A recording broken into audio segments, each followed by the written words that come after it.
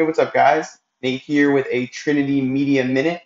Today I'm going to be going over 3 different reasons why you should be scheduling out your social media posts. Number one, it's going to let you maintain a consistent schedule.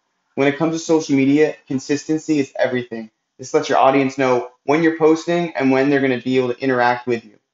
Number two, it's going to let you better execute your strategy. As we say here at Trinity Web Media, the strategy is everything. Whether it's social media or web development, the strategy is the core of what you're going to be doing. Number three, it's going to open up more time for you to grow your accounts, whether that's interacting with other accounts within your niche or getting more creative and getting involved with things such as Reels, which I'll be going over in a later date. It's going to allow you to open up more time to grow your accounts, which in the long run is all you need. Stay tuned and thanks for watching.